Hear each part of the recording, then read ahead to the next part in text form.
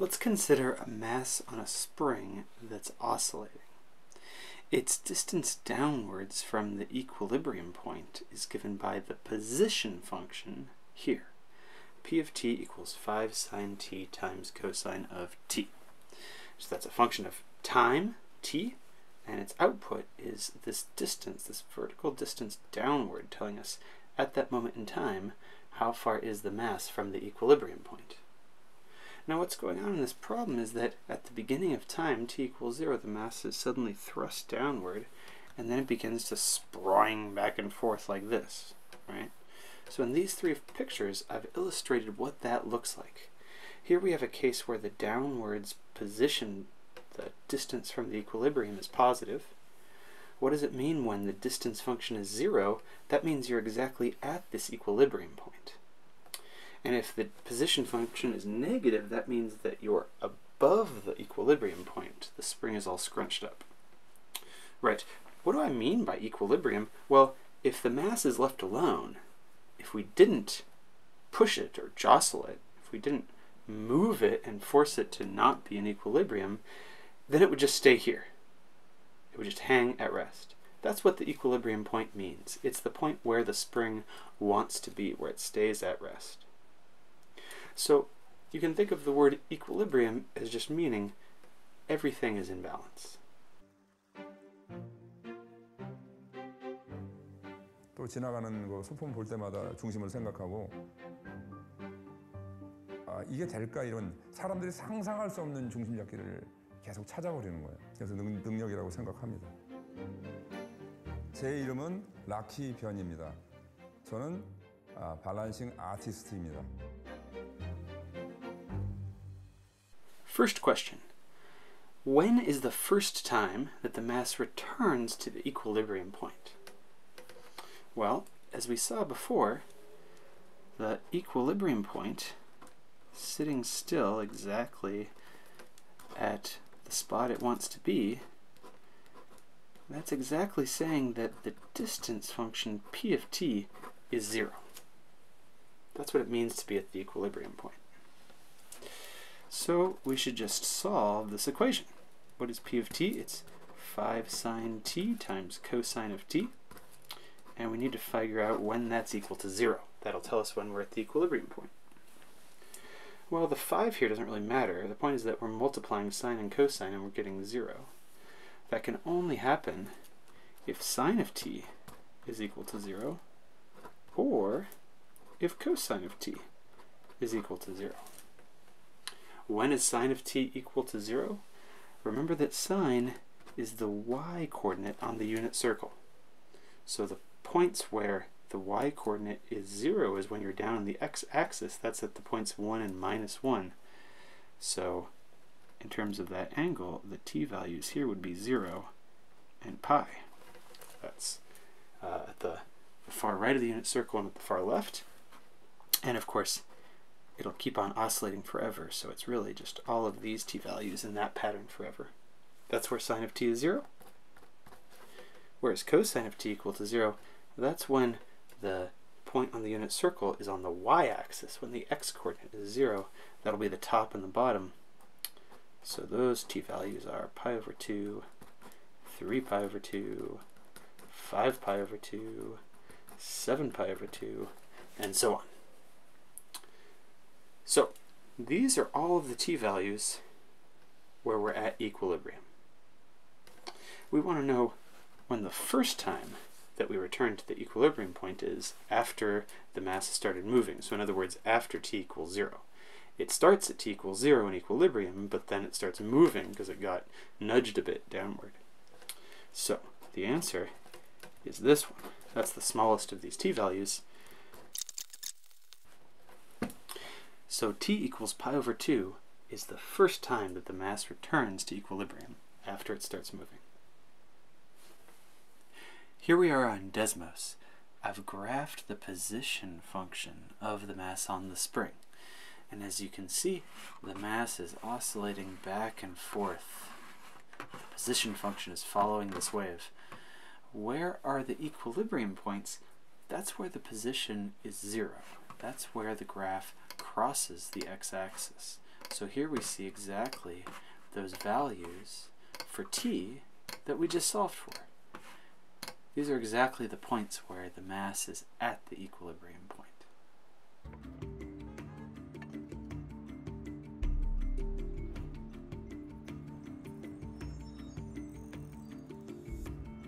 아, 2005년 그때부터 시작을 했어요. 처음에는 제가 돌을 중심 잡았어요. 근데 제가 그곳에서 조합을 시킨 거잖아요. 지금은 이게 직업이 됐습니다. 그래서 어떤 경우는 하나 위에 하나는 누구나 다 쉽게 할 수 있지만 하나 위에 3개, 4개, 5개. 그것도 굉장히 다양한 모습으로 변해 있어가지고 그런 복합적인 중심 잡기 이런 거를 제가 보면 아무리 어려워도 중력이라는 걸 거슬러 수 없어요. 그거를 이용해서 제가 중심 잡기를 합니다. Next question. What is the velocity of the mass on the spring, moving up and down, at these two particular time values, at pi over 4 and pi over 3?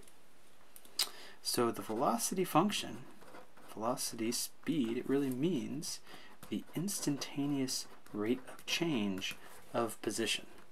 So the velocity function, if we want to call it v of t, it's always given by the first derivative of the position function. Now remember, the position function is 5 sine t times cosine of t. That's p of t. So we need to take the derivative of this product of sine of t times cosine of t. That means we got to use the product rule. So the constant 5, that's going to come outside. That single constant is being multiplied by everything. And then here is the product rule. We have the derivative of the first function, sine, times the second function, plus the first function, which is sine, times the derivative of the second function, derivative of cosine. So that's the product rule right there in square brackets. Okay, what's the derivative of sine? It's cosine. So this first term is cosine t times cosine t. What's the derivative of cosine? It's not sine, but minus sine. So that's the derivative of the whole function. That's the velocity function. And let's rewrite it a little bit nicer. This is 5 cosine squared t. There's a minus sign in there. Minus 5 sine squared t. Notice that I've moved the 5 through so that it's on both the cosine squared t and the sine squared t terms. You can do it that way, or you could keep the 5 factored out. It doesn't really matter. Let's use this formula that we found for the velocity function to find the velocity at the particular time value pi over 4. That would be just what you get if you plug in pi over 4 into the velocity function, which is to say, another name for it, right, is the first derivative of the position function. Okay, so we have a 5, I'm plugging in here, and then we have cosine squared of pi over 4. Let's remember, when we say cosine squared, we mean take the whole value that you get for cosine and square it, right? That's important. And then we'll have the corresponding thing for sine. This might be a little bit overkill on the parentheses, but I want to make sure that my meaning is clear. Okay, what's cosine of pi over 4? It's the square root of 2 over 2. Root 2 over 2. That's the cosine of pi over 4. And sine of pi over 4 is the exact same value. Pi over 4 is that magic point where cosine and sine are equal. Okay, well, what does that mean? That means that we have the same number here. These are going to cancel, and so we get 0. The velocity at pi over 4 is 0. It's not moving. It is at a standstill in that single moment. Okay, maybe it's always at a standstill. Is this spring even moving? Is the mass moving? Let's find the velocity at pi over 3. That would be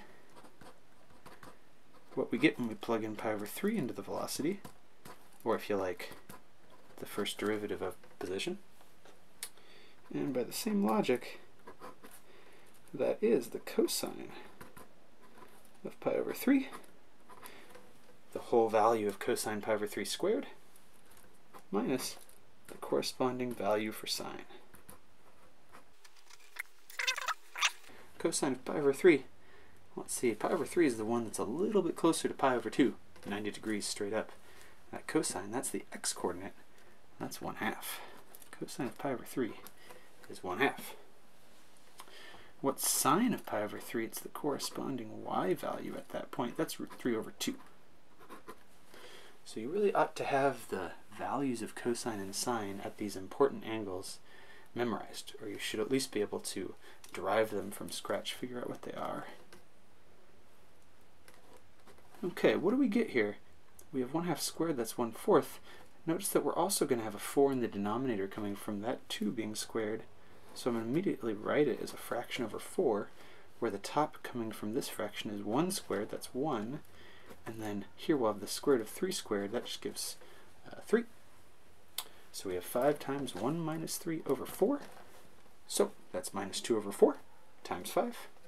And we get some cancellation of the 2's, and we end up with minus 5 over 2. So we have a negative velocity. What does negative velocity mean for the spring? That just means that it's moving upward. If the velocity is less than 0, if we have negative velocity, since the positive direction is downwards, negative velocity would mean it's moving upwards. The mass is moving upwards at a rate of 5 over 2 meters per second, or whatever our units are that we're measuring distance and time in. 굉장히 다양하게 하는데 돌, 의자, 핸드폰, 과일. Next question. What is the farthest distance that the mass gets from equilibrium? In other words, if this dashed line is the equilibrium point, and we draw a little cartoon of the spring moving downwards and then coming back up as time flows to the right, we want to know what this distance is. The farthest away it gets from equilibrium. That's that max distance. Okay? Well, check it out. What does that correspond to as we move through these moments in time? The velocity is positive. Why is it positive? Because we are measuring position so that downward is the positive direction. So as the mass is descending, it's moving in the positive direction. That means its velocity is positive. But here, once we've turned around and gone the other direction, the velocity is negative. That's because it's moving upwards against the positive direction. That'll give you a velocity in the other direction. So moving upwards means the velocity is less than 0. Where is it at a maximum distance? It's exactly at that moment in time where the velocity is 0. I've now added the velocity function in green to the position function in purple. Where is the velocity 0? Where does the velocity cross the x-axis, these points right here? Well, it's exactly at those points in time where the spring is at an extremal position. It's either at the bottom or the top of its range of motion whenever the velocity is 0. That's because when the velocity is 0, the spring is turning around. It's changing direction. So based on this picture, these ideas, we could say that this maximum distance that we want to find, it occurs when the velocity is 0. In other words, when it's turning around, it's stationary for a single moment at the bottom of its motion, and then it turns back around. Well, that's great, because this equation is something that we can express in terms of the derivative. That's something we can actually work with. So let's write it down. We already know that the velocity function is the first derivative of position. And what did we get? What was our formula for the velocity function? It was 5 times cosine squared t minus sine squared t. That was the velocity function from before. And so we want to figure out when it's equal to 0. In other words, we want to solve for t in this equation.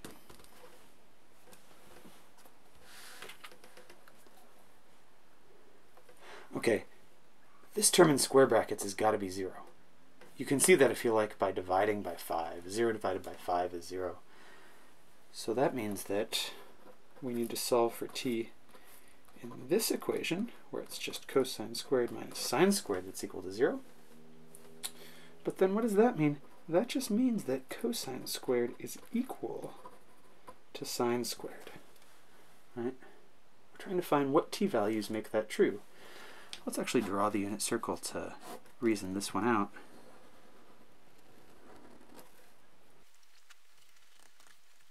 Okay, there's a handy-dandy unit circle. Remember, the definition of cosine and sine are that if you open up to an angle of t in radians, then cosine of t and sine of t are the x and y coordinates of that point there on the perimeter of the circle, where the circle is radius 1. Remember, we're asking, when is cosine squared equal to sine squared? Okay, well there's actually a few different possibilities.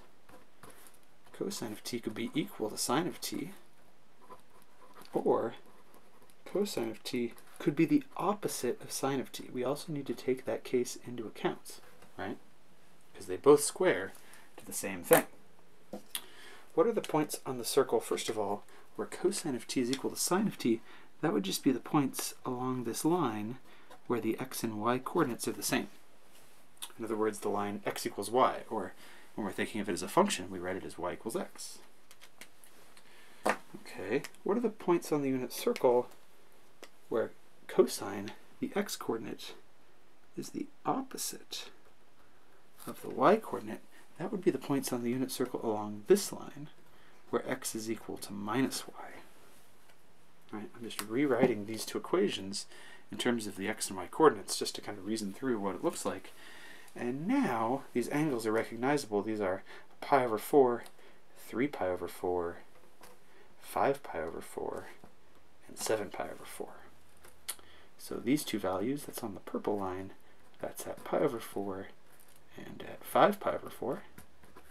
And here, those two t values are at 3 pi over 4 and 7 pi over 4.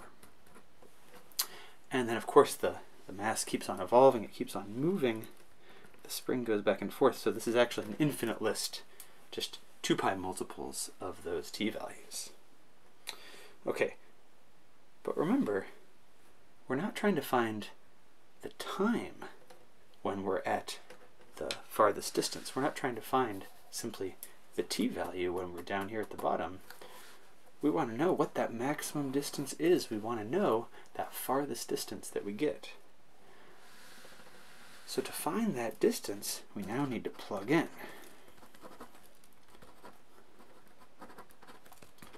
So let's plug into the distance function to find the maximum distance. Notice that I'm not plugging into the derivative, I'm plugging into the distance function. It turns out that it won't matter which of these t values you use, it'll just amount to whether we're at the top, meaning we're negative, or the bottom, meaning we're positive, of the trajectory. I'm choosing to use the one at pi over 4. Let's see, so the original function was 5 sine t cosine t, so we get 5 sine pi over 4 times cosine of pi over 4. That's the answer. That's that maximum distance. And both of these values are root 2 over 2. So that's the answer is a number. Let's see, square root of 2 times square root of 2 is 2. 2 times 2 is 4. A 2 cancels, so we just end up with 5 over 2. That's the maximum distance in whatever units we're using. So that's the maximum distance. That's where the spring is at the bottom of its range of motion. That's the farthest away we get from equilibrium.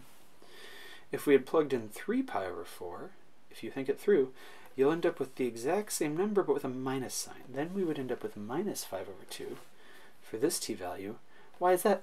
That's when we're at the top of the range of motion. The spring is all scrunched up. So we're the same distance from the equilibrium, but The only difference between these sets of t values is whether you're in the positive or negative direction. 또 흔들리는 프레임 속에 오토바이를 세우기도 했고요. 이것만 몰입을 해야 되기 때문에 결과를 만들거든요. 근육, 관절, 손, 눈동자, 호흡 다 멈춰요. 또 그리고 제일 마지막에는 참아요. 호흡을 안 해요. 그리고 손을 뗐을 때 얘가 서게 되죠. Question 4. When is the acceleration of the mass on the spring 0? And then a follow-up question, what does this mean? Now, of course, that's a pretty vague follow-up question, but we'll do our best to try to address what it's getting at.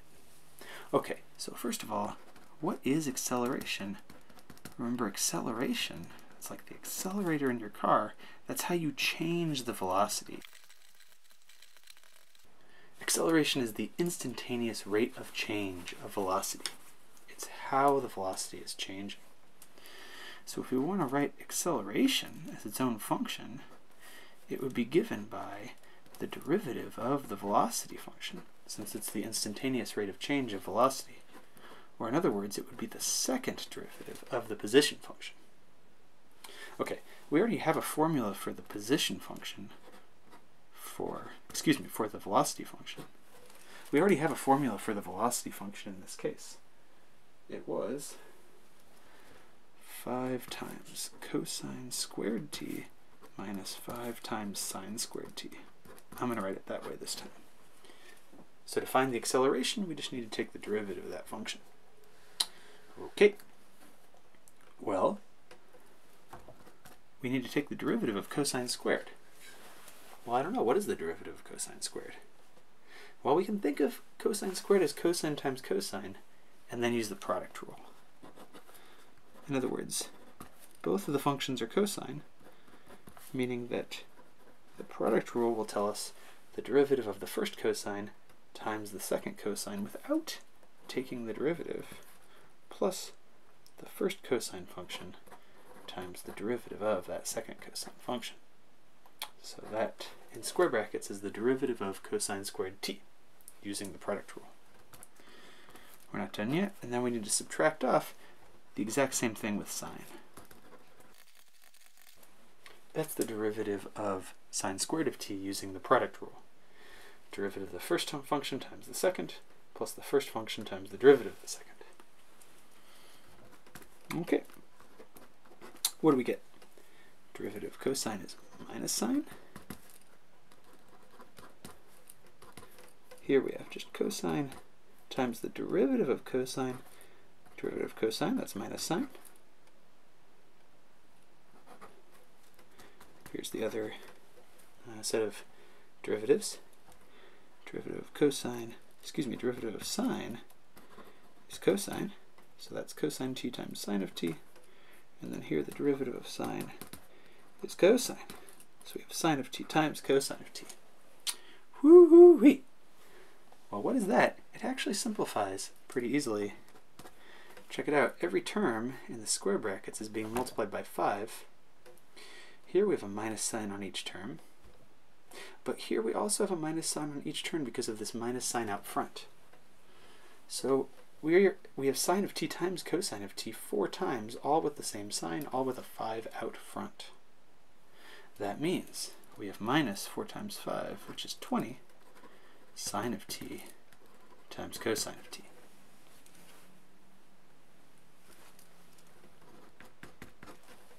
That's the acceleration function. And remember, we want to know, when is this 0? In other words, we need to solve the equation minus 20 sine of t times cosine of t is equal to 0. We need to solve that equation for t. And actually, we've pretty much solved this before. Do you remember when we were finding the equilibrium point, the t values, when the mass on the spring was at the equilibrium point? We saw that for sine of t times cosine of t to be 0, which this is equivalent to, that was the same thing as saying that sine of t is 0, or that cosine of t is 0. And then we used our totally excellent knowledge of the unit circle to figure out those t values. Here they are. This is at 0, pi, 2 pi, 3 pi, and so on. And cosine of t is 0 at pi over 2, 3 pi over 2, 5 pi over 2, and so on. Now, these are the t values when the acceleration is 0. Notice that these are the exact same t values where the mass on the spring is at the equilibrium point. So, in other words, the acceleration is equal to 0 exactly when the mass is at the equilibrium point. It's exactly when everything is in balance. It's exactly when the mass is in the middle that the acceleration is 0. Why is that? Well, as the mass is moving up and down, it's exactly in that middle point where the spring is in its natural state. In other words, it's not accelerating because the spring is not exerting any force on the mass. The spring is in the position it wants to be in. It's only a consequence of that mass's velocity at that moment in time that it moves against the spring and starts to compress it or expand it. It moves past the equilibrium point only because of velocity. At that moment, the acceleration is 0. Now we have the acceleration function in red, as well as the velocity function in green, and the position function in purple. It looks like a mess, but there's actually some really nice patterns in all of these graphs. First of all, notice that whenever there's a big red peak, there's a corresponding green peak a little bit later, followed by a purple peak. What does that mean? The red graph is acceleration. So this burst of acceleration, that's like pressing on the gas pedal, the accelerator pedal in your car. In the case of the spring, that's the situation where the mass is totally outstretched and the stretchiness of the string is pushing against the mass and it's accelerating it in the positive direction.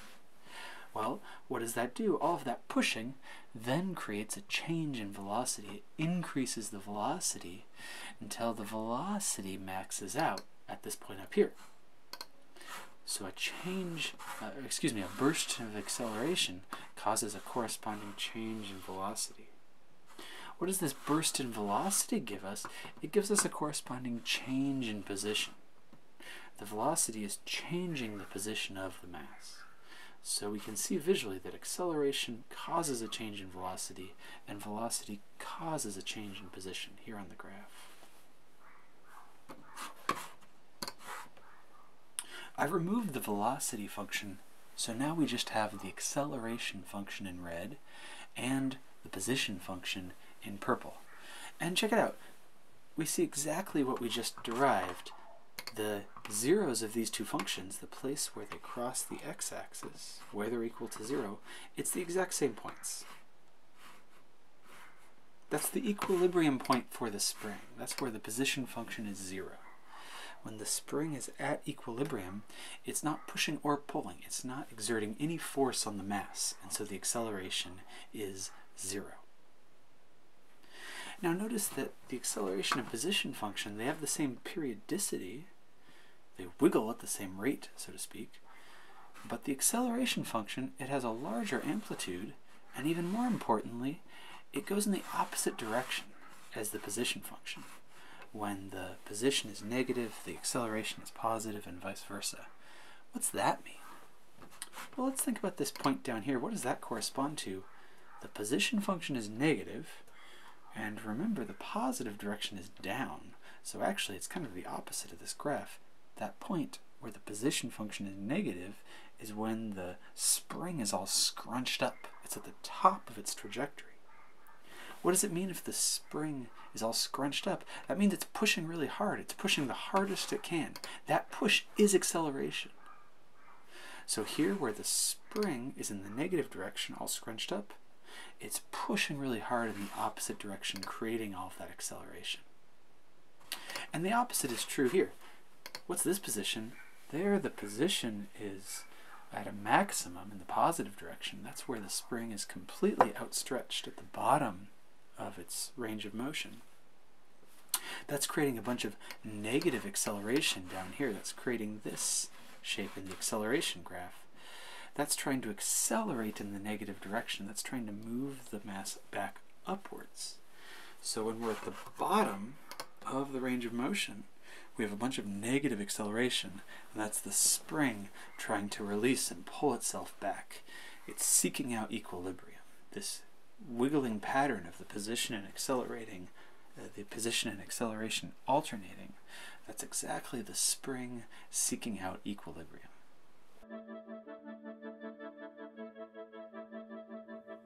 우리가 보통 보면 되게 급하게 살고 있잖아요. 그 다음에 우리가 또 살면서 좀 느리게 살자 이런 얘기 많이 하죠. 중심 잡기를 하고 나서부터 모든 거에 대한 결과를 낼 수 있는 사람이라고 긍정과 확신을 갖고 있기 때문에 그렇게 된 거예요.